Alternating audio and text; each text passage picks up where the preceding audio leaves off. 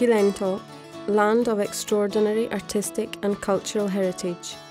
Parkland in which natural and architectural beauty stretches from the mountains to the hills to the sea. Home of traditions dating back thousands of years, handed down from father to son. Territory of ancient civilizations. Home to Cilento MusicArte. The Centro Studi e Scuola di Musica Popolare was founded by the musician Giancarlo Siano, expert in the ethnic musical traditions of the Cilento area. Siano has gathered together a group of artists and researchers with a passion for popular music and culture, all with a common aim: to bring to life and make known the many traditions and inspiration deriving from the Cilento area. These include editorial publications, music, conventions, and exhibitions of photographs and traditional musical instruments.